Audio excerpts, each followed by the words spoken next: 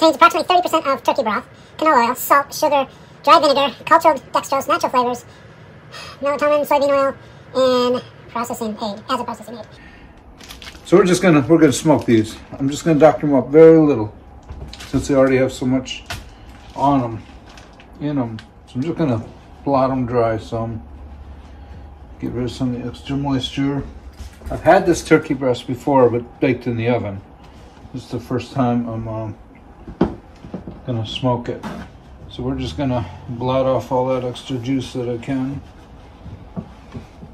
Try not to leave any paper towel shreds behind. I like Duke's mayonnaise.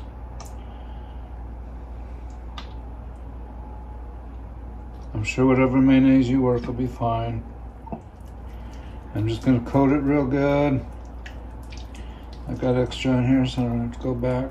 Mayonnaise is fat, and it helps create a nice skin on this. We've got everything bagel seasoning with the jalapeno. Since the turkey's already so well seasoned, I'm just gonna sprinkle some extras on top. All right, turn it over.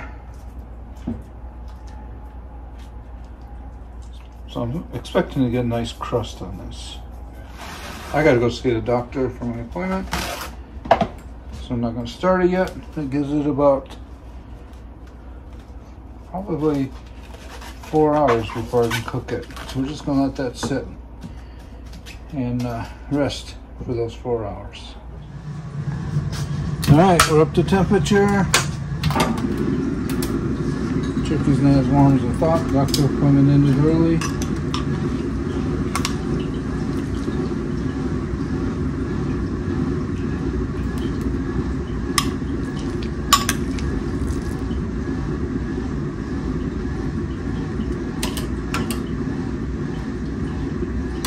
Temperature's up 165 at the thickest part, so we're gonna pull it.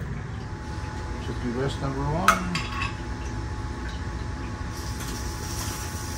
Turkey breast tenderloin number 2.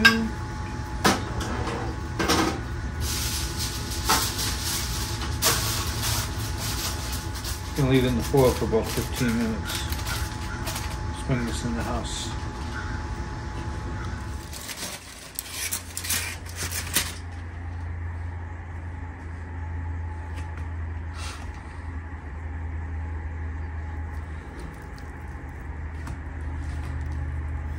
This is the turkey.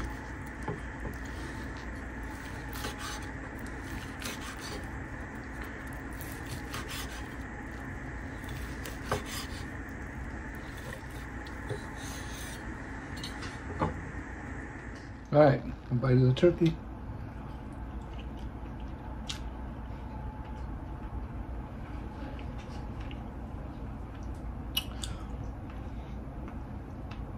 Glad I didn't add any salt to it, but it's juicy. It's very good.